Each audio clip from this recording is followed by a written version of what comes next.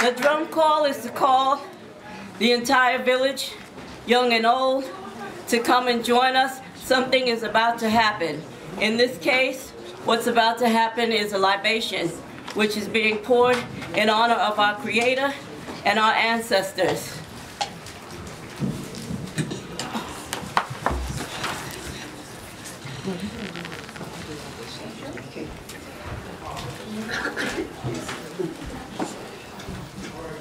I promise to assume the responsibility in continuing on the path of progress and build upon the foundation you have laid before us, and to remember and honor those who walked and worked before us and thus paved the path down which we now walk.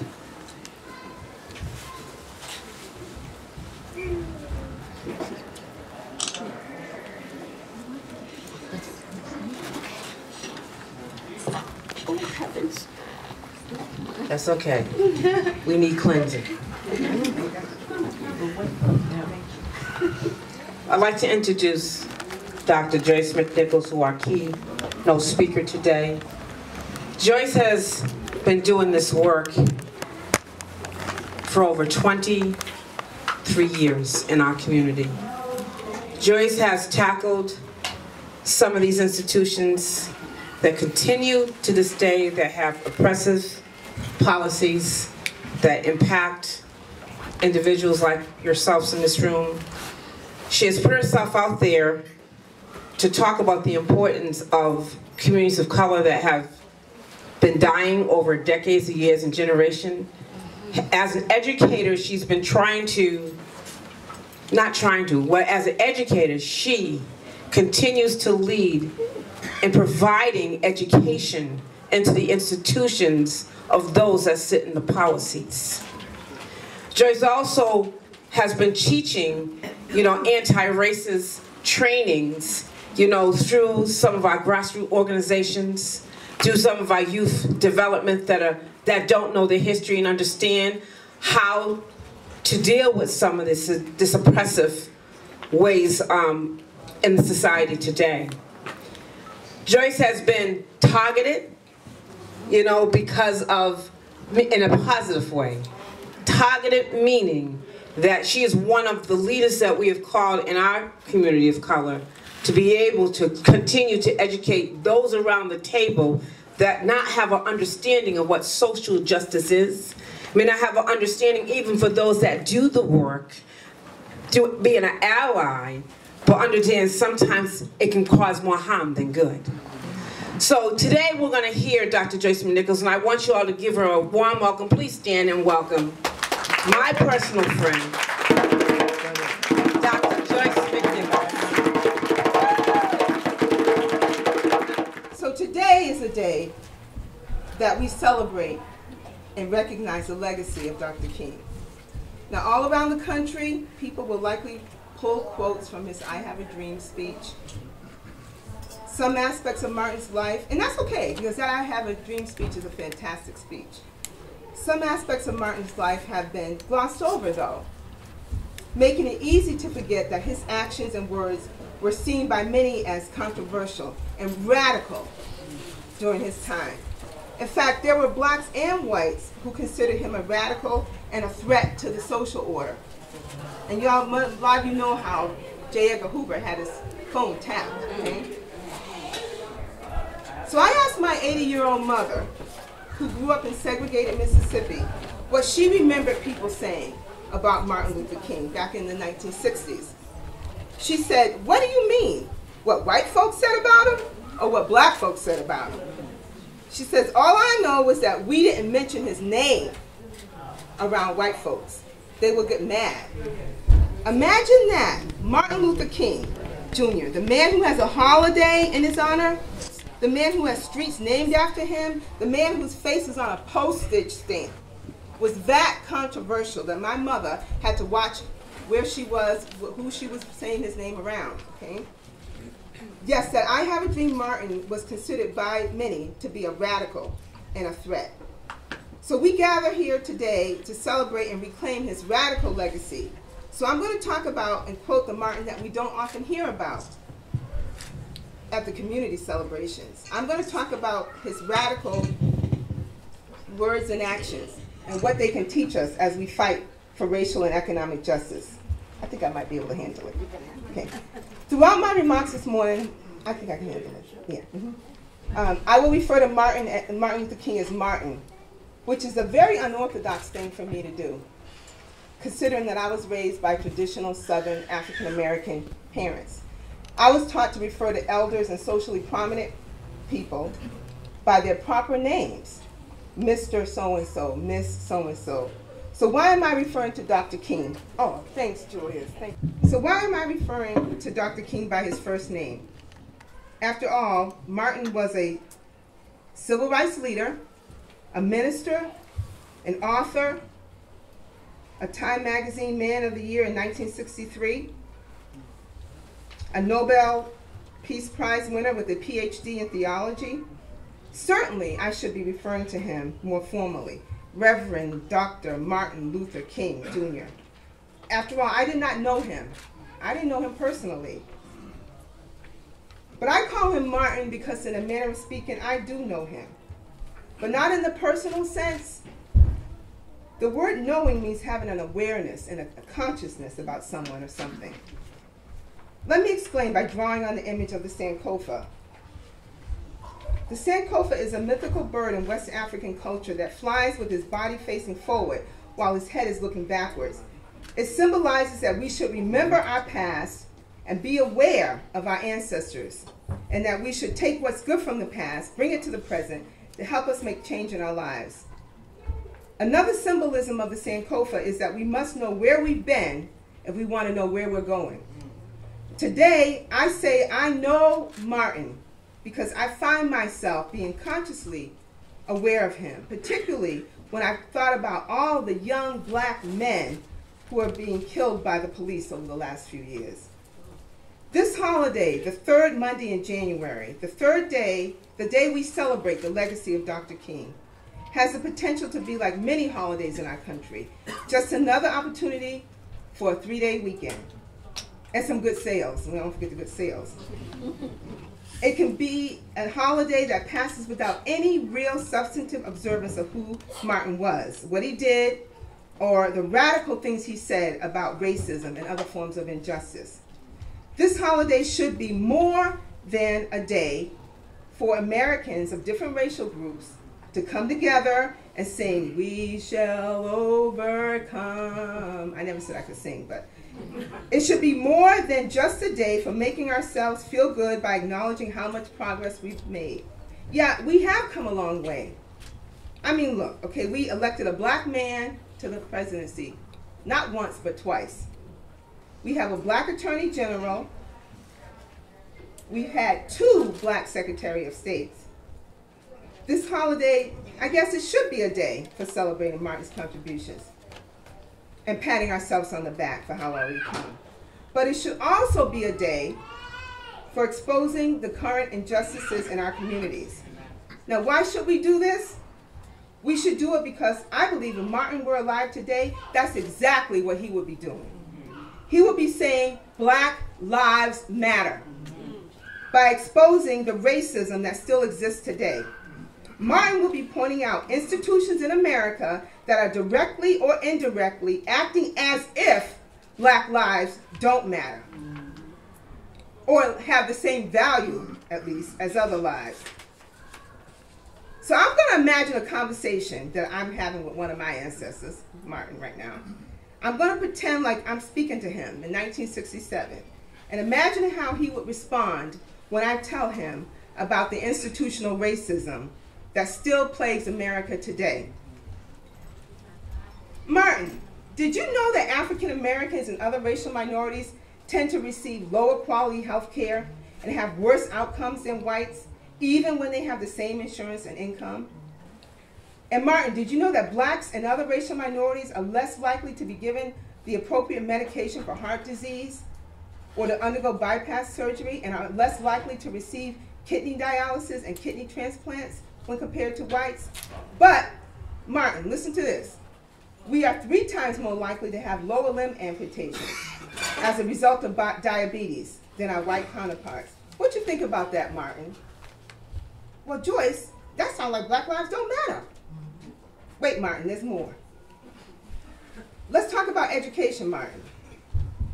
Despite the 1954 Brown decision that declared segregated schools unconstitutional, and despite the desegregation efforts that took place in the 1960s through the 80s, Martin, you will be surprised to know that in the early 1990s, school districts began to re-segregate. And Martin, I know you know that racially segregated schools produce unequal outcomes. Now listen to this, Martin. Nationwide, the average black kid attends a school where 2/3 of the kids are low income, whereas the average white kid attends one where it's just 1/3 of the students are low income. What you think about that, Martin? Well, that sounds like Black lives don't matter to me, Joyce. Wait, Martin, there's more. You know, and I know you know that the districts with lower poverty rates have more resources, and those with the higher poverty rates have fewer resources. Schools with higher concentration of poverty and kids of color have less access to qualified and experienced teachers, higher turnover rates among the staff, larger class sizes, fewer advanced placement courses, poorer infrastructure, and fewer basic educational supplies. Well, Joyce, that sounds like Black lives don't matter.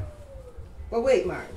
In the 20 largest school districts in the country, black kids are more than 3.5 times likely to be suspended or expelled as their white counterparts. What do you think about that, Martin? That sure sounded like Black lives don't matter. And Martin, don't get me started on the justice system. Listen to this, Martin. Just listen. African Americans are not as likely as whites to be given the opportunity to plea bargain. And after going to trial, we are found guilty more often than whites, are more likely to get longer sentences than whites, and are less likely to be released on probation, even when we've come from the same economic background and have similar arrest records. What you think about that, Martin? Black lives still don't sound like it matters. Now, Martin, let me tell you about stop and frisk. In 2011, in New York City, young black and Latino males were disproportionately subjected to stops and frisks by the police. Although black and Latino males between the ages of 14 and 24 were only 5% of the city's population, they accounted for 42% of the stops. White New Yorkers were less likely to be frisked, but were more often found to be carrying weapons. And the sad thing is, Martin, that 90% of the young black and Latino men stopped were innocent of any criminal activity. What you think about that, Martin? Sound like Black lives don't matter. Even the encounters we have with the police result in very different outcomes, Martin. We frequently experience police brutality, Martin. Still. Now, at this point, Martin just sat down, and I'm like, I know, Martin. You're probably thinking, what? We still experiencing police brutality? Yep, we are, Martin. We are met with the use of force at a rate 4 times higher than whites when they encounter the police. And Martin, we're treated differently even in capital punishment cases. We are disproportionately placed on death row compared to whites. In 2012, Martin, blacks constituted just 13% of the US population, yet we made up 43% of the prisoners on death row nationally. What you think about that, Martin? Sound like Black lives don't matter. Research has shown that when African Americans and whites commit the same crime against a white victim, the African American offender is more likely to receive the death penalty. Wait, Martin, there's more. And African American kids are serving life sentences without parole at a rate that is 10 times higher than white youth. And they are more likely to be sentenced to adult prison. What do you think about that, Martin? Sounds like Black lives don't matter. Now, I believe that Martin believes that Black lives matter. And he would be using his radical voice to speak out against some of those things that I just said to you just now. He also will be speaking about issues of war and poverty. Yes. Yeah, and I said war and poverty in the same sentence. The issues are connected. Martin was concerned about poverty to the point that he was calling, Now wait for it, a redistribution of wealth. If some of the folks who are singing "We Shall Overcome" today at some of the celebrations honoring Martin around the country today, if they knew what Martin said about the gap between the rich and the poor, they probably would just sit right down right now and stop singing. When Martin and other leaders were planning the Poor People's Campaign, which was to include a march on Washington to bring national attention to the poverty of poor whites and people of color, he said, "We are dealing with issues that cannot be solved without the nation spending billions of dollars and undergoing a, right, you ready for it? A radical redistribution of economic power." Yes, Martin told us that we need to redistribute the wealth. Martin was concerned about poverty to the point that he was calling for something radical. Something so radical during that time, and in many circles today, very radical. Martin was also for equal pay and for workers' rights. He stood with the sanitation workers when they were striking in Memphis. That's right. He stood right with them. Martin was for unions. Martin was anti-war and spoke out against it. He said, "Any nation that continues year after year to spend," and these aren't my words, these are Martin's words, "more money on military defense than on programs of social uplift is approaching spiritual death." Martin would be disgusted by the insane amount of money spent on fighting, and I'm putting this in air quotes, a war on terror. Why? Well, for several reasons. For one, because it's a diversion of the resources that could be spent here on what he called then the social uplift of the poor.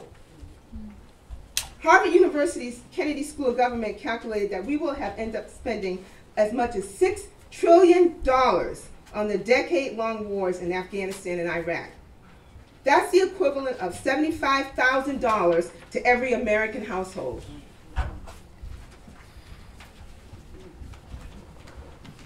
Now, how could I know he would be speaking up against that ridiculous amount of money today?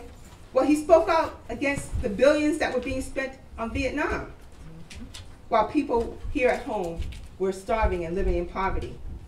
That's why he said in his speech opposing the Vietnam War, a few years ago, there was a shining moment in that struggle. It seemed as if there was a real promise of hope for the poor, both black and white, through the poverty program. There were experiments, hopes, new beginnings. Then came the buildup in Vietnam, and I watched the program broken and eviscerated as if it were some idle political plaything of a society gone mad on war. And I knew that America would never invest the necessary funds or energies in rehabilitation of its poor so long as adventures like Vietnam continue to draw men and skills and money like some demonic, destructive suction tube. So I was increasingly compelled to see the war as an enemy of the poor and to attack it as such. And that's why I say Martin would be saying something about today. He was also opposed to war because he saw that the promises of the Great Society had been shot down on the battlefields of Vietnam, making the poor, white, and Negro bear the heaviest burden, both at home and on the front and at home. Not much different from today when it comes to our recent wars. And Martin was just radical enough to point out the cruel irony of watching Negro, and this is a quote from Martin, the cruel irony of watching Negro and white boys on TV screens as they kill and die together for a nation that has been unable to seat them together in the same schools. Yes. So we watched them in brutal solidarity burning the huts of a poor village, but we realized that they would never live on the same block in Detroit. Mm-hmm. He said he could not be silent in the face of such cruel manipulation of the poor. And you know what? Neither should we. That's right. He said he was going to speak out against the war even if others weren't. He didn't care. Martin did not care. He was compelled to call it out, even if others weren't. And today, we need to channel that radical spirit and behave in the same way.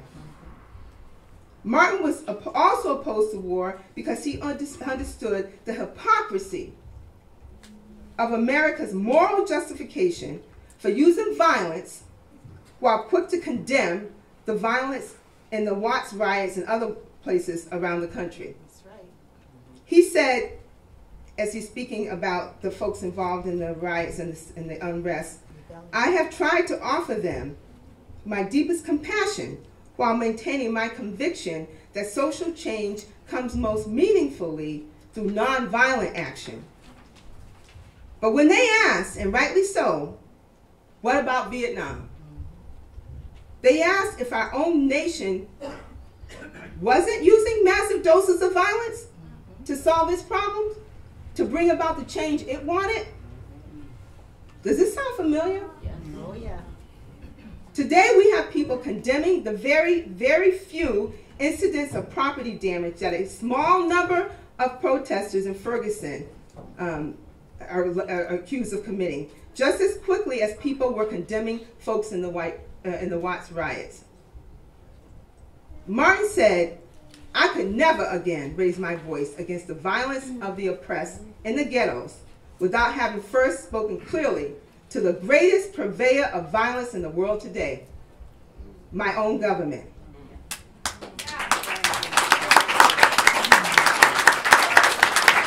And I ask you, how has that changed?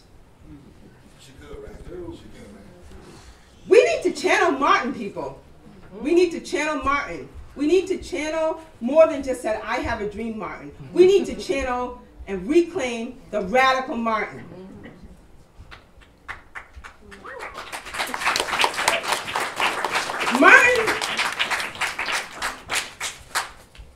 Martin was also opposed to war because he knew that much of our justification for military actions against other nations is often just a smokescreen to cover many of our clandestine international and domestic interests and pursuits. Always.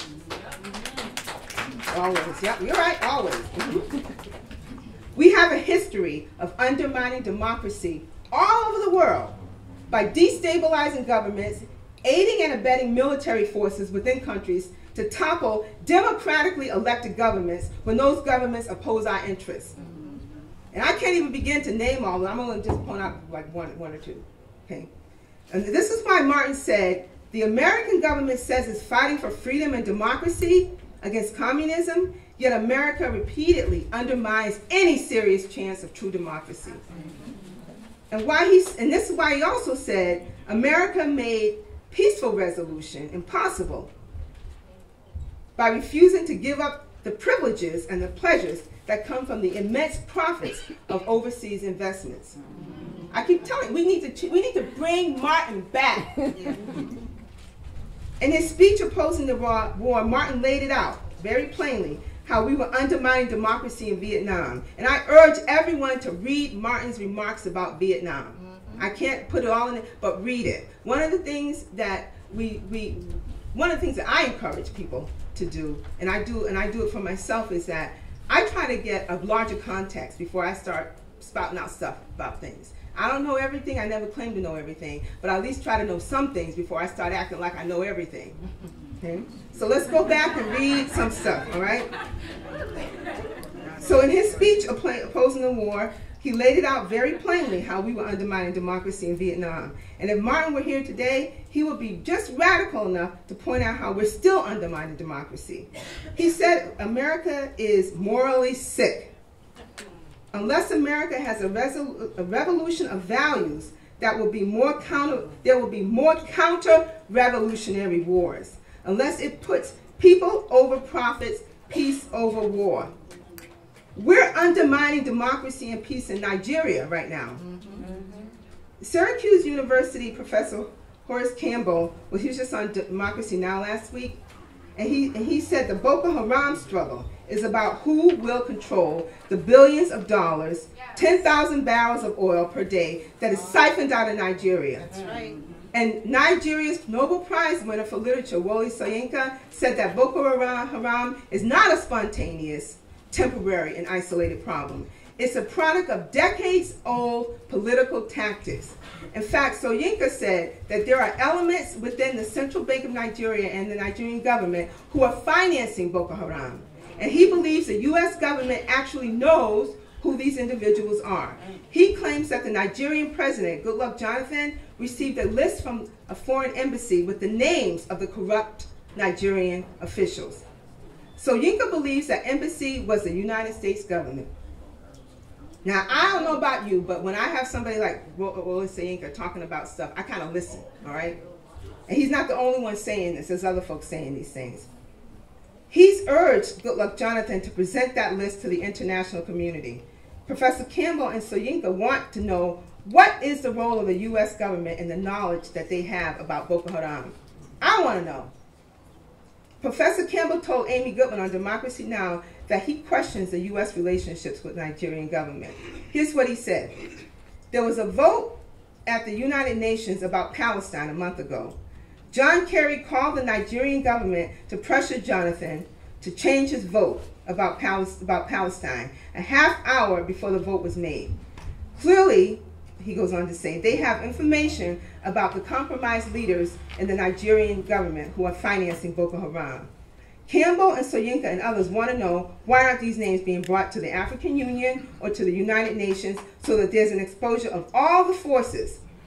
Kerry's phone call to President Jonathan was a gentle reminder to Jonathan that he better do what's in the U.S.'s national and international interests. There's a lot at stake. Campbell said, Nigeria is by far the most dynamic force in Africa, and what everyone fears at this moment is the mobilization of the Nigerian people. As the people mobilize in Egypt or the people mobilize in Burkina Faso to remove corrupt elements. So there's a merger of forces of exploitation in Nigeria. Militias are being used against the people. No, the humiliation, the violation, and exploitation of women has reached the most obscene levels.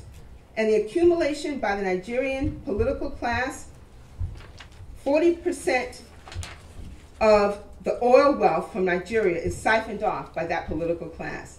Some of those folks are probably on that list. The Boko Haram struggle, again, I'm repeating, is about what Professor Campbell said. It's about who will control the billions of dollars, the 10,000 barrels of oil per day that is siphoned out of Nigeria. And that, my friends, is how, just one example of how we undermine democracy around the world. We create smoke screens to cover many of our clandestine international and domestic interests and pursuits. Now I want to take a few minutes and just talk about the role of silence. I want to say a few words, not just about silence, but how issues of injustice will eventually overlap. Martin didn't believe justice was bound by geography or borders or by issues. He knew that injustice in one place will eventually have an impact on other places. And that's why I'm drawing some things from the international community as I'm going through this today. Now I'll give you an example. In 1963, Martin was asked by the citizens of Birmingham, Alabama, to go there to lead a march. They knew that Martin would attract a big crowd and the media. Now Birmingham, does anybody know what the nickname for Birmingham was? Birmingham, that's right. Because there have been 60 racially motivated unsolved bombings there. And right before Martin was asked to go there, a black man who was walking down the street was actually attacked and castrated by an angry mob. It was Easter weekend, and according to Andrew Young, who was with Martin at the time, Martin's father had told him that he should not be going over to Birmingham. He should be in Atlanta at Ebenezer Baptist Church, his home church, doing the Easter sermon. But you see, Martin understood that although Atlanta had progressed towards integration faster than Birmingham, integration would be tenuous in Atlanta as long as segregation was less than 200 miles away in Birmingham. These things are overlapping, okay?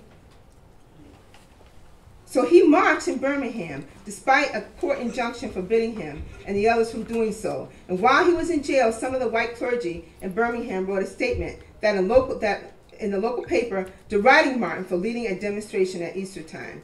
In solitary confinement, Martin responded to their comments by composing his famous letter from a Birmingham jail. And here's where I want to point out how, you know, we need to be concerned about what happens down the road from us or across the road from us.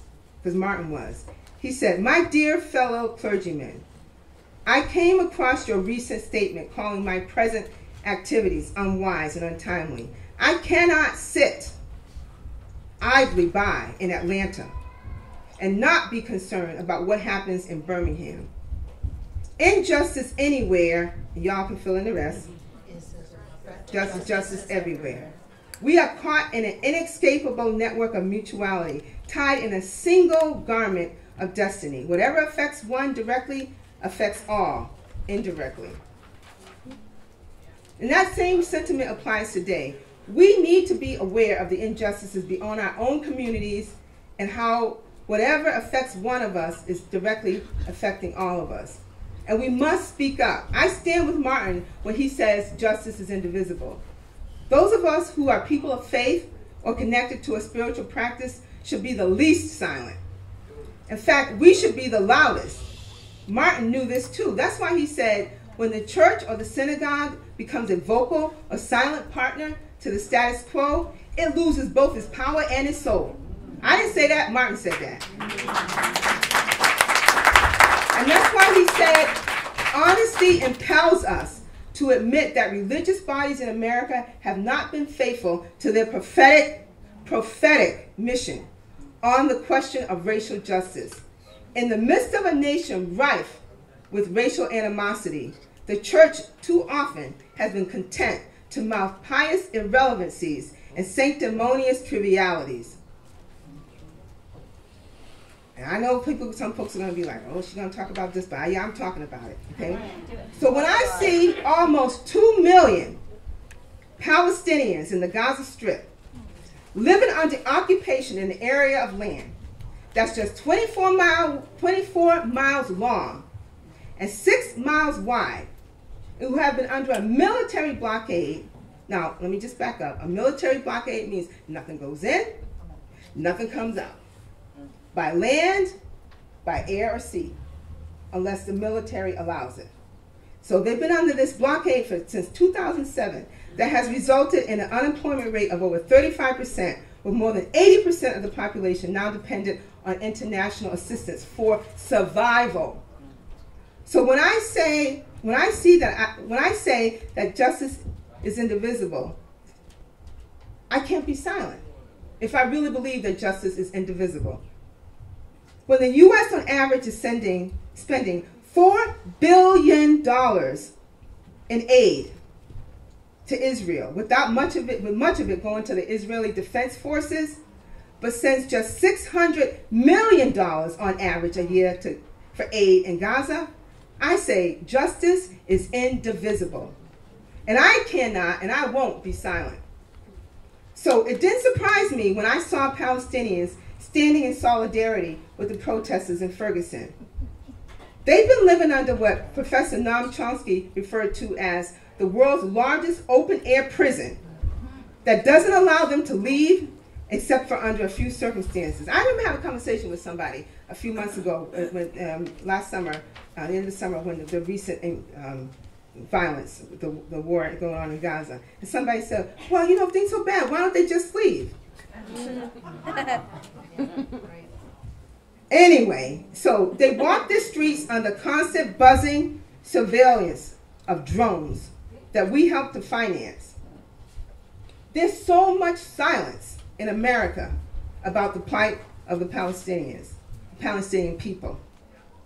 However, in most countries, and I've been in a lot of countries, okay? Not as many as Carlo, he's been in 64, but I've been in a lot, okay? Most countries around the world, there's nowhere near that same level of complicit silence. You know, and Martin would not be silent on this. That's why he said our lives begin to end the day we become silent about things that matter. He will be speaking out against any military action supported by American funds that produce the human suffering that we recently saw in Gaza and other places around the world, not just Gaza, because it's not so different than the suffering he observed the Vietnamese experienced during the war. This is why he spoke out and why he was just radical enough to stand in opposition to some of his peers. He said, if other civil rights leaders, for various reasons, refuse or can't take a stand or have to go along with the administration, that's their business. But I'm afraid tonight that I know that justice is indivisible and justice anywhere is a threat to justice everywhere. He was radical. Martin put himself out there. He had people calling him saying, you don't need to be speaking out against the war of Vietnam. But he's like, you know what? Justice is indivisible. When I see the recent massacres in Nigeria and the relative silence from the American mainstream media and politicians, but they've expressed outrage over the terrorist attacks at the Charlie Hebdo's office in Paris, I know Martin would be saying, justice is indivisible. When I see celebrities showing solidarity with the 12 victims in the attack on Charlie Hebdo by wearing Je suis Charlie pens and bringing it up at the Golden Globe Awards, but not have anything to say about the Boko Haram terror attacks that killed 2,000 civilians in Nigeria. I say, like Martin, justice is indivisible. Finally, and perhaps the most timely of all my remarks today, I just want to talk a little bit about the role of protest. Okay? I want to talk about what Martin taught us about the role of protest when fighting for racial and economic justice. I want to talk about how he viewed demonstrations, civil disobedience, and disruptive actions as a legitimate and strategic tactic.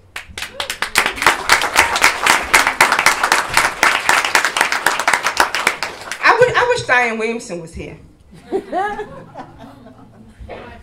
He said, freedom is not some lavish dish that the white man will pass out on a silver platter while the Negro merely furnishes the appetite. If we're going to be free, we will have to suffer for that freedom. We will have to sacrifice for it. But I'm still convinced that there is nothing more powerful to dramatize an injustice than the tramp, tramp, tramp of marching feet. Martin saw the power in people marching and protest. Many folks thought that the protesters in Ferguson were going to fade away. They thought the protests in Ferguson were going to stay in Ferguson. Well, I come to tell you, Ferguson ain't like Vegas, where what happens in Vegas stays in Vegas. It ain't like Vegas. It's not like Vegas. Protests started springing up all over the country. Protests against police brutality, protests to say that Black Lives Matter. People started shutting stuff down. The people shut down Brooklyn Bridge. They shut down major highways all over the country. They just shut down I-93 last week in Boston. People are shutting stuff down all over with these disruptive actions. And so, you know, I just want to like jump out of my skin when folks want to try to bring up Martin to somehow suggest that protests and disruptive actions are inconsistent with. No. Shut up and read some of the books. Read, you know. Some people thought we were going to forget about Mike Brown, Trayvon Martin, Tamir Rice, Eric Garner, Sean Bell, Oscar Grant, all the I can't even say all of them. But we did not forget. We're not forgetting. After Kennedy was shot in 1963, Martin said, this is a 10-day nation. That in 10 days is back to business as usual. You know we have a short attention span. He fully expected the nation to do what we typically do, which is to move on. But if Martin were here today, I would say, Martin, I want to tell you that you be proud of us because we're not moving on. It's been more than 10 days, Martin. We're not moving on. We're not going back to business as usual. It's a new normal now. Because it's like Martin said then, we can never be satisfied as long as a Negro is the victim of the unspeakable horrors of police brutality. Martin said, the only normalcy that we will settle for is the normalcy that recognizes the dignity and worth of all God's children. The only normalcy that we will settle for is a normalcy that allows judgments to run down like waters and righteousness like a mighty stream. The only normalcy that we will settle for is the normalcy of brotherhood, the normalcy of true peace, the normalcy of justice. And if that means that some folks might be inconvenienced by peaceful protests, peaceful protests, acts of disobedience, civil disobedience, or disruptive actions, so be it. Yes. So be it. Governor Christie, look, listen to this. Governor Christie inconvenienced, now he's claiming this didn't happen. Oh, yeah. He inconvenienced hundreds of thousands of people when 4 lanes of the New Jersey Turnpike were closed down for 4 days to punish a Democratic mayor who didn't support his gubernatorial reelection. Now, I don't know about you, but if I'm going to be inconvenienced, I'd rather be inconvenienced for justice. That's right. Now, I know. Some of you probably saying, well, what's the point of these disruptive actions now? Well, what was the point of Martin and all the others shutting down roads as they marched from Selma? And this is just one march, what we're talking about. What was the point when they shut down the roads as they marched from Selma to Montgomery? It was to raise awareness then that even though blacks had the right to vote on paper, that we couldn't exercise that right to vote in places like Selma. So I submit to people who were poo-pooing all the protesters, what was the point of disruptive action when people shut down the Brooklyn Bridge and all these other public highways and byways, when they shut down I-93? It was to raise awareness about black men being killed by police officers. Those few officers, not all officers, but the fact that black people were killed by officers who have acted as if black lives don't matter. So I say, keep on marching, keep on protesting. That's what Martin did. When Martin was planning the Selma to Montgomery march, President Johnson called him to get him to back off. You guys have to see, if you haven't seen Selma, go and see it. Yeah, Martin just laid it out plain. Give us what we want, and we won't have to march. He said, Mr. President, you can end this right now by passing voter rights legislation. Johnson tried to get Martin to be patient. Martin said, no, he said, we're going to do it, Martin. Just give us time. Martin's like, we waited long enough. And you know the rest is history. Martin marched anyway. Martin said, there is nothing wrong with marching in this issue. And this is the preacher in Martin that I love. He's going to use the text, to put right back at these racist folks who are claiming to be Christians. He's going to use the text right back at them. He says there's nothing wrong with marching in this sense. The Bible tells us that the mighty men of Joshua marched down the walls and walled city of Jericho, and the barriers to freedom came tumbling down. Following the days of protests and disruptive actions in Ferguson and St. Louis, President Obama invited a few young activists to meet with him in the Oval Office. And I said a few young activists. He didn't invite the old, the folks that we used to seeing, because the folks that are on the ground, the most adversely affected by this policing are the young folks, okay? The most adversely affected. And so they're putting and when you got nothing to lose, you put yourself out there. So he invited these young folks, these activists. Here's what they said about that meeting. We walked out of that meeting unbought and unbowed. We held no punches. There was no code switching or boot licking, no concessions, no pot licking or posturing. The movement got this meeting. Unrest earned the invite, and we can't stop. If we don't get what we came for, we will shut it down. And President Obama, they said he knows that, and we know it. These young folks were committed to more disruptive actions and protests, and they weren't going to stop until they got what they were asking for. They essentially told the president the same thing Martin told Johnson. So in closing, I suppose that we were kind of like the Sankofa this afternoon. We look back at Martin's radical legacy to help us make sense of our present so that we can move strategically towards our future, a future with racial and economic justice. When Martin arrived on the steps of the Capitol in Montgomery after marching with Selma, he said, we are on the move, and no wave of racism can stop us. We are on the move now. The burning of our churches will not deter us. The bombing of our homes will not dissuade us. We are on the move. The beating and killing of our clergymen and young people will not divert us. We are on the move. Then he gave this call of action, which I'm going to do with you as we close. He gave this call of action to folks, okay? So he's going to encourage people to continue to march for certain things. And so when I point to you all, you're just going to say, let us march, okay? Let us therefore continue our triumphant march to the realization of the American dream. Let us march on segregated housing until every ghetto or social and economic depression dissolves and Negroes and whites live side by side in decent, safe, and sanitary housing. Let us march.